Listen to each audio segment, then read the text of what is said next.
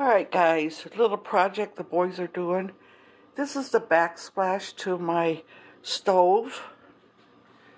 The back wall, I should say. And we had some tile up there when they first did it, the guys. But it was kind of a fail. I don't think the glue was as good or the heat was too much. I don't know. But some of the tiles buckled and we had one fall off. So now we've got metal tiles and faux metal tiles that we're going to put up there. Metal for around, I think all around the back for the heat, and then the decorative ones to fill in the other space. I'll let you see what it looks like when it gets done, but this is it. Alright, here's what the guy's done so far. So we got the metal back here.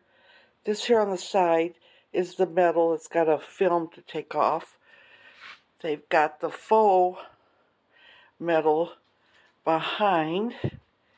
And then they're going to skim that up there and paint the top. But yeah, looks pretty good.